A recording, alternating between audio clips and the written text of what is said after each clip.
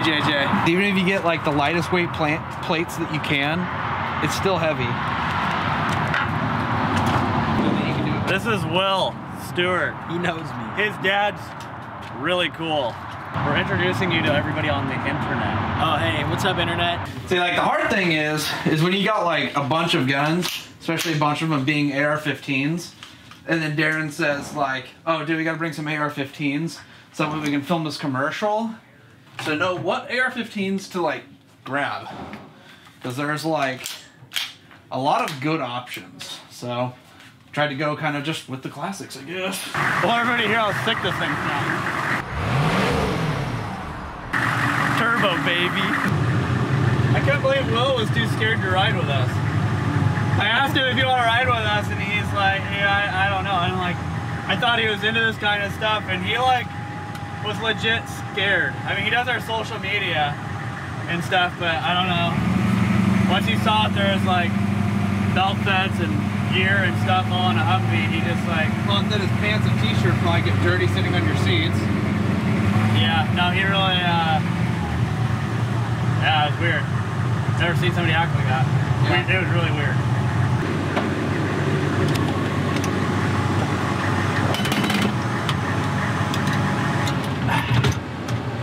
That's how wide these things are. There he is. Yuppie truck. Nah, man, you're all good. And you're driving the most American truck out there. Oh yeah, Ford.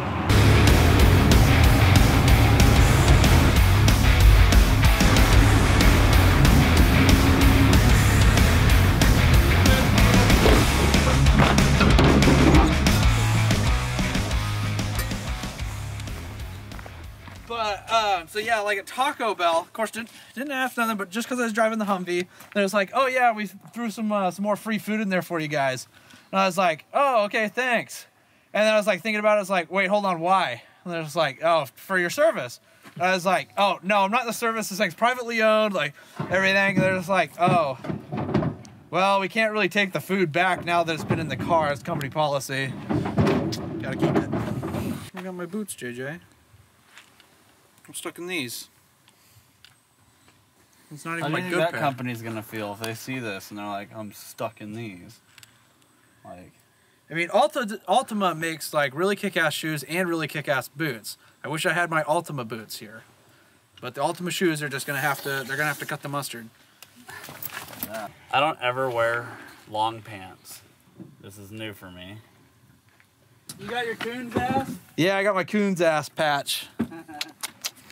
Told me he didn't know what it means, but he thought it was funny. And he gave me one. I won't tell you his full name because I don't think he'd appreciate that because he was that kind of guy. His name was Jim.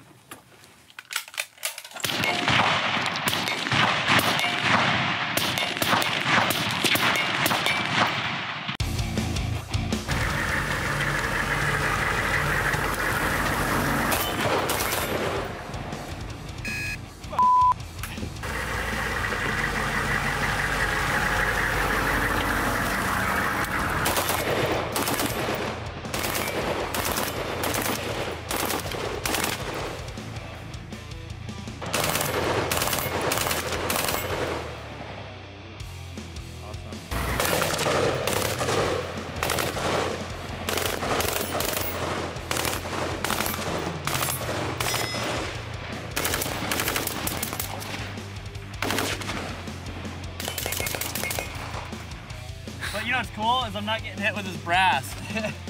We're shooting this close. My face is right here. And his brass is going just like right past my face. If we were using a traditional M16 or M4, my face would be bleeding like crazy right now and my neck would be really burned. Not that I want to sound like a baby, that I don't want that to happen, but I don't want that to happen. So what we have here is an M4 without the Johnson Customs shell deflector on it. I'm going to kind of demonstrate how well it throws brass.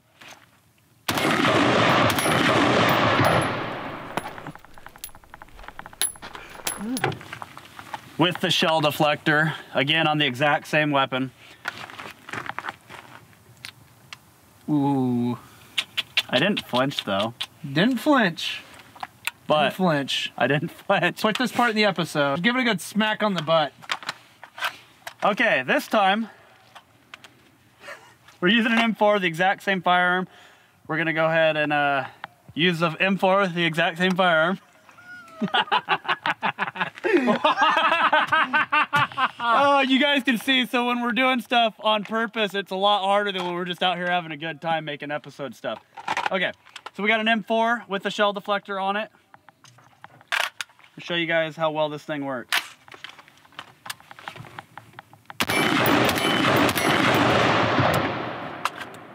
Ken Bob was not getting pelted in the face with brass. That I was not.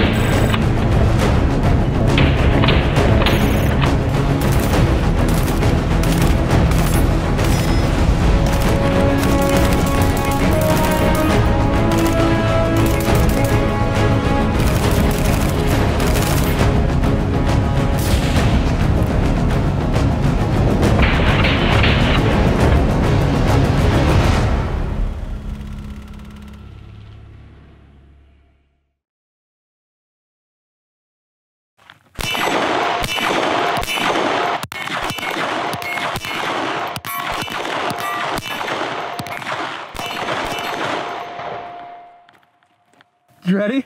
Yeah.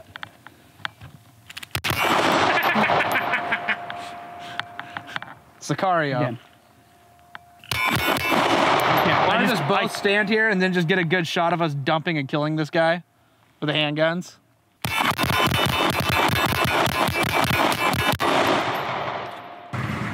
Everybody always thinks that we have such a good time all the time. Yeah. And we're gonna go shooting all the time, and it's like, it's true.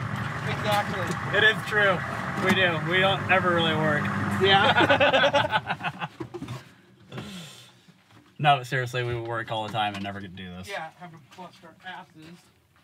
Nobody else can do anything except for Alissa and Christian. And Oliver. It's slippery up here. Also, you don't get your Humvee stuck. Yep. This road would make a cool shot of the Humvee coming up all muddy.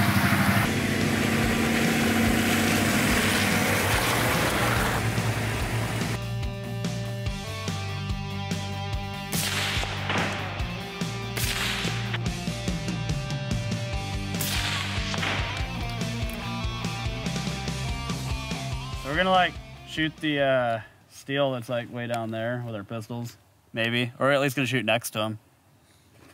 Enough to scare him. Yeah, we're gonna scare the steel. Ken Bob, you can go first. That target's really teeny.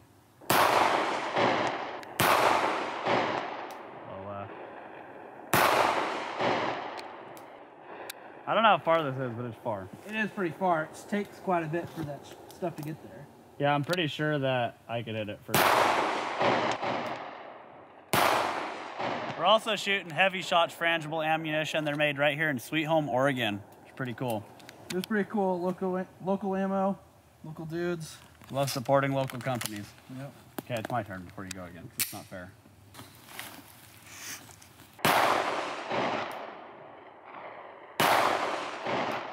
I'm just like right next to it on every shot. Yeah, it's just you're dancing around it. That one that's right behind that tree I could hit first try, I know. We'll go for it.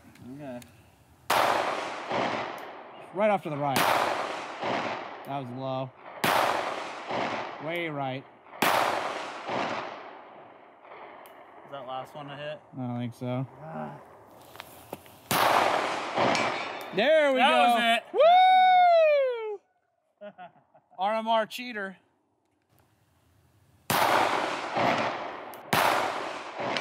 Booyah! Okay, so one thing that's really cool about that ammunition, amongst some other lead-free options, if you look at how clean the inside of the brass is, like it's still brass colored inside, it doesn't get turned gray like it would with lead ammunition. So just nice and clean and everything, which means it's also nice and clean stuff that you're breathing. So you might consider switching to either lead-free or finding some way to keep all the bad stuff out of your body. Like safety glasses keep the bad stuff out of your eyeballs. And Ear Pro keeps the bad stuff out of your ears. We're about safety. Yes. One thing that's really cool about Northwest Arsenal Indoor Shooting Range, Eugene, Oregon, you can actually shoot this SAW M249. You know, you put a 200 round box in it, you can shoot it however much you want. We got plenty of spare barrels for it. I forgot the pedal mount for the saw, so we're not going to use the turret the way it was designed to be.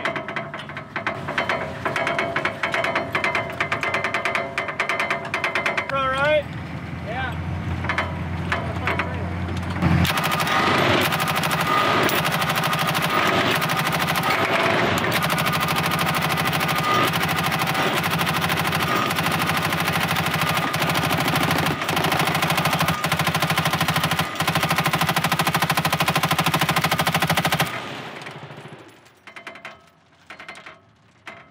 I don't know that I hit any of them at all, but that was really cool. I've got some hot brass inside my plate carrier.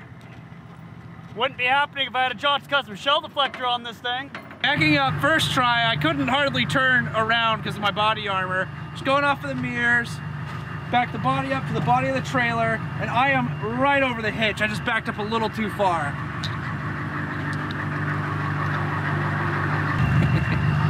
People are gonna wonder how you stretched your arms that far, JJ.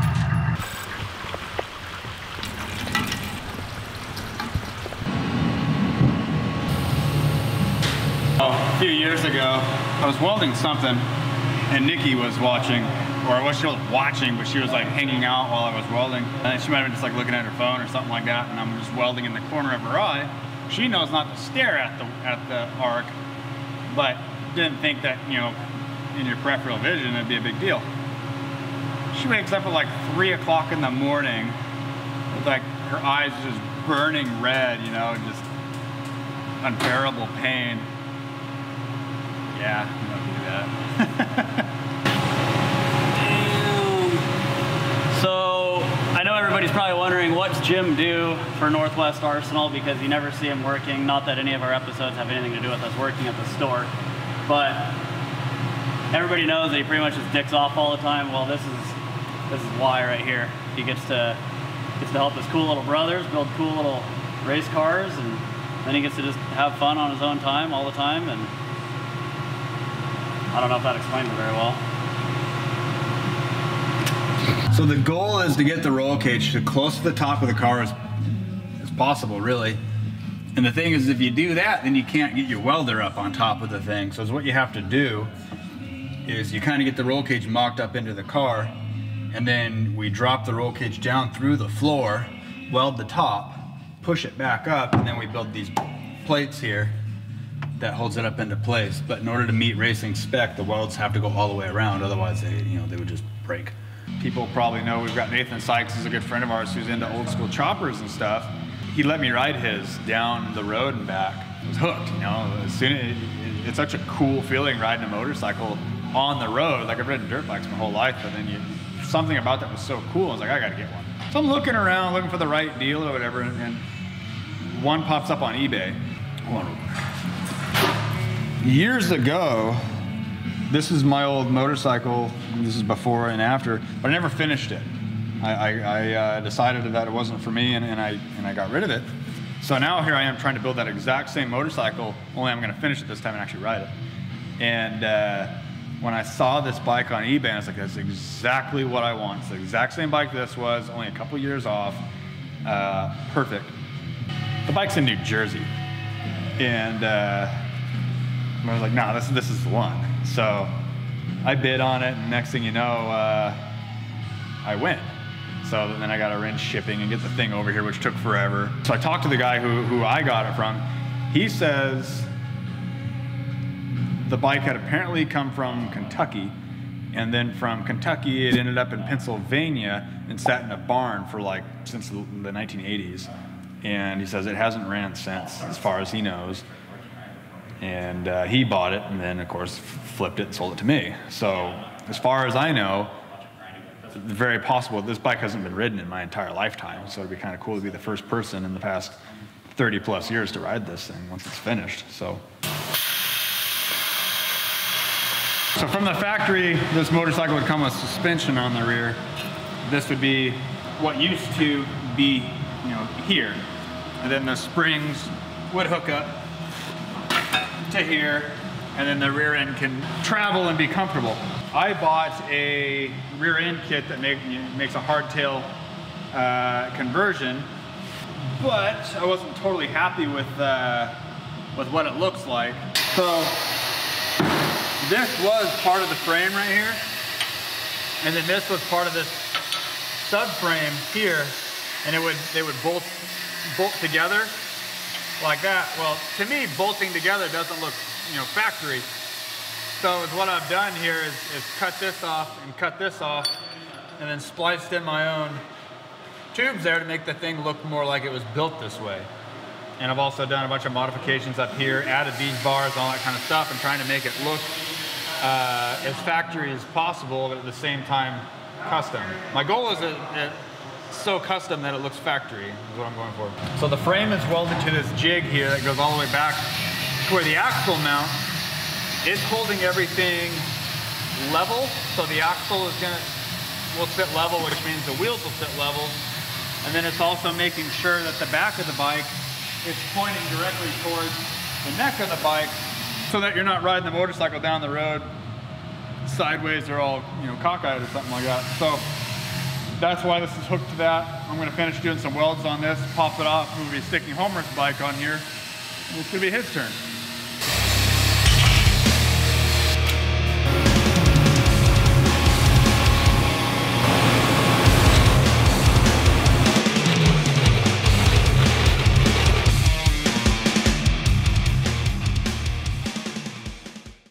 Hey guys, thanks for watching the video. I hope you like it. Go ahead and click that like button, and then I want to go ahead and see how good of a shot you are, and see if you can hit the subscribe button.